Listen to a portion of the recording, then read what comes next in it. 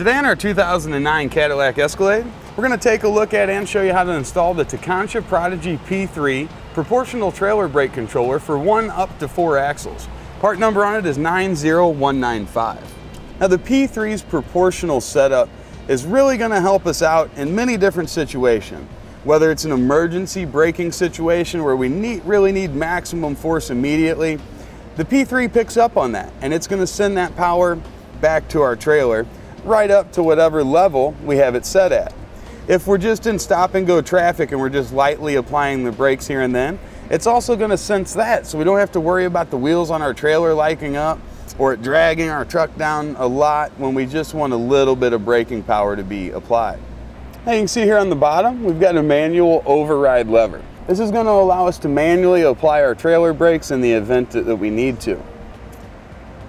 Nice thing about it is no matter where we've got our output set and we reach down in a panic situation, it's only going to go up to that number for us.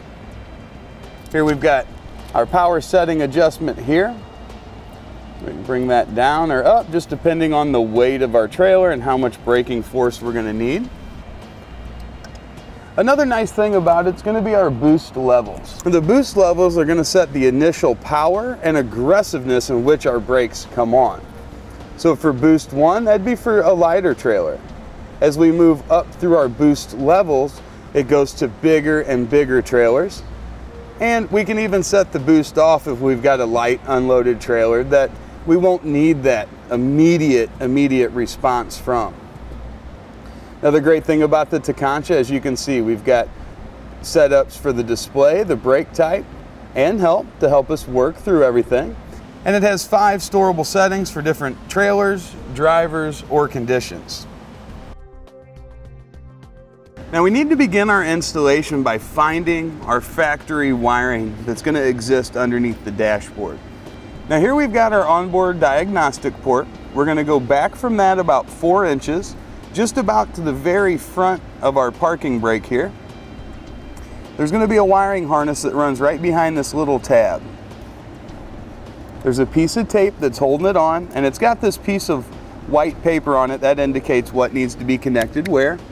So we want to be careful and just lightly trim that tape and then pull down our harness.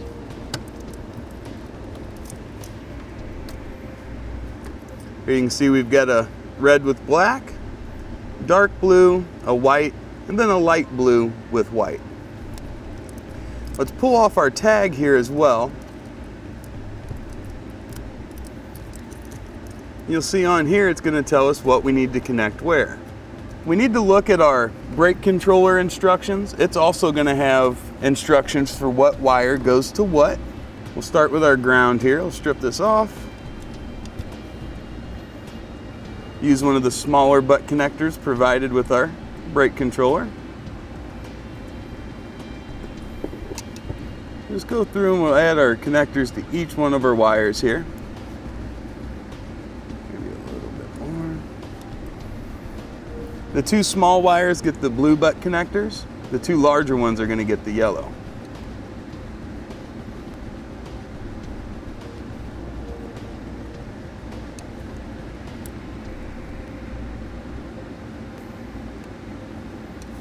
Now we'll bring in the pigtail that's going to come with the brake controller. And we'll use the diagram that we've got here, or we'll use the list that we've got here, and we're going to match that up to the list that's in our instructions and start hooking up our wires. Our white wire is going to go to the white wire. Now our black wire is going to be our battery wire. That goes to the red and black.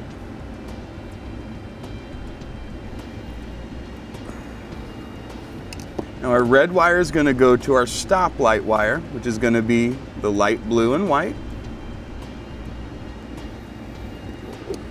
And then finally, our darker blue wire, that's going to be connected to the darker blue wire from our pigtail. All right, now let's take a second just to kind of tape this all up, make it look a little bit nicer.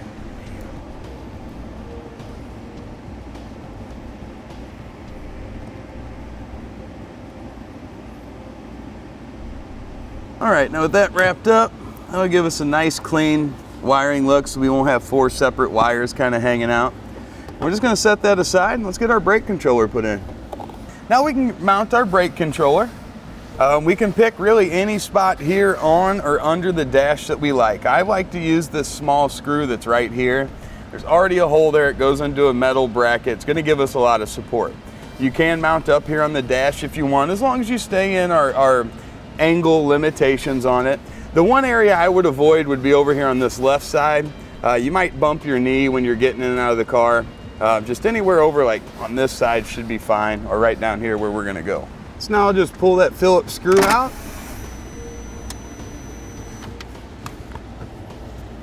I'll slide my bracket in right behind that plastic piece.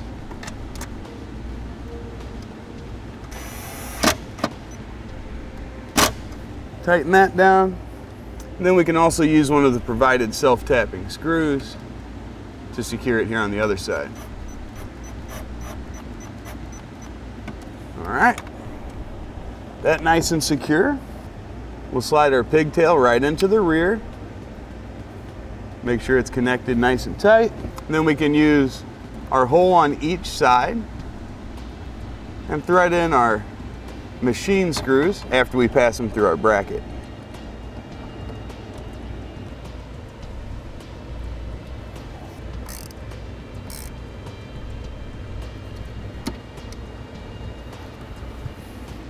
All right, perfect. Now let's secure our excess pigtail. We're just going to group that up and we'll secure it right off to our vent.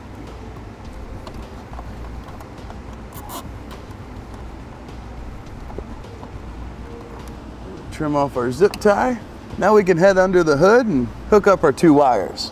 Now let's pull the cover off of our fuse block here.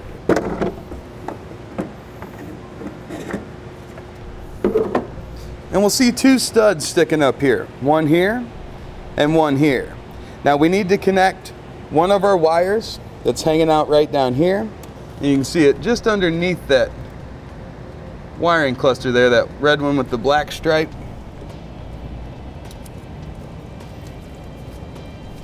We'll pull that one up here as well. Now the wire that we've got down here on that cluster, it's going to go to the smaller stud. The wire that's over here on this main harness is going to go to the larger stud. We will need a couple of nuts to help hold these on. To access them, we'll just pull out on the small tab and up on the gray lever. We'll bring our wires in, place our nuts on, and the other one we're hooking up, that's going to be power back to the trailer connector. But since we're here, we might as well get them both taken care of.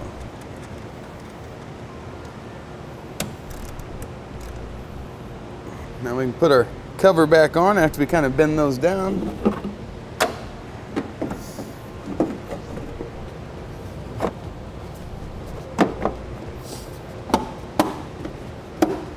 Now we can see there that we've got power coming to our trailer. Everything's fine there.